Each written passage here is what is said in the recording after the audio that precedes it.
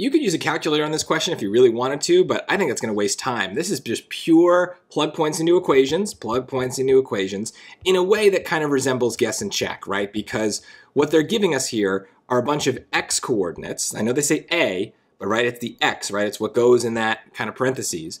And then we want to get out a y coordinate of 10. So I would just guess and check with these. You could solve as well. I could show you that at the end, but I would just guess and check. So this would be 5 plus 15 over 5, that's 20 over 5, that's 4, way too low.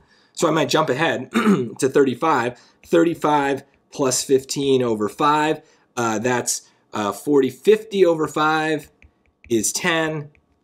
There's nothing else to go on. We don't need to check the other choices here because it's not like there's other points to check. There was just this one, so C is the answer. Again, if you wanted to do this algebraically, you could, because 10 is going to go in place of the f of x. So you could do 10 is equal to x plus 15 over 5. You would solve this by first multiplying both sides by 5 to get rid of the fraction. So that's 50 is equal to x plus 15.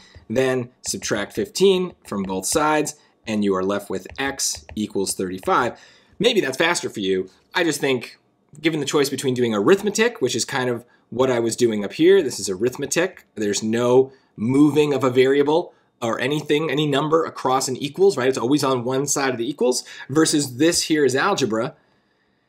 Just naturally, algebra is usually harder because it kind of involves some weirder steps. So if I'm trying to get the highest score possible, I'm always taking steps and taking paths through a question that reduce the chance of making a mistake. And it may be the difference between like a 3% chance of mistake and a 1% chance, but over the course of the test that adds up. So try to think about that as you start on questions. What is going to be the easiest, smoothest thing for you to do so that you don't lose points on careless algebra?